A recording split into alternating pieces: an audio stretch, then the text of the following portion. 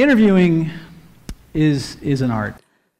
Dr. Redfield, you have the existing authority. Will you commit right now to using the authority that you have vested in you under law that provides in a public health emergency? You must promise me that you'll survive. That you won't give up. For testing, treatment, exam, isolation, without cost, yes or no? Tell me the truth.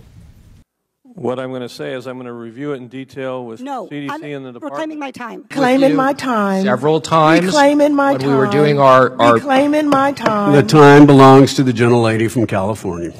Dr. Redfield, respectfully, I wrote you this letter along with my colleagues, Rosa DeLauro and Lauren Underwood, Congressman Underwood and Congressman DeLauro. We wrote you this letter 1 week ago.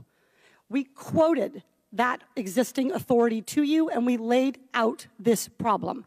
We asked for a response yesterday. The deadline and the time for delay has passed. Will you commit to invoking your existing authority under 42 CFR 71.30 to provide for coronavirus testing for every American, regardless of insurance coverage?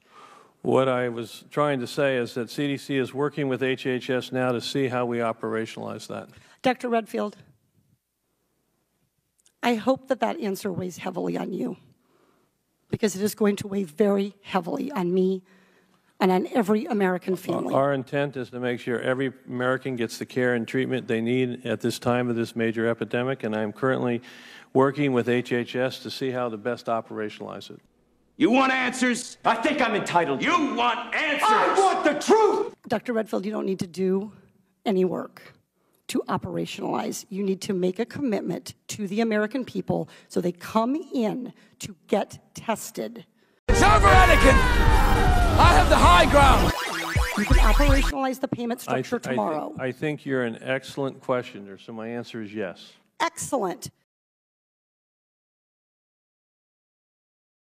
Game over. Jax wins. Big Ballot.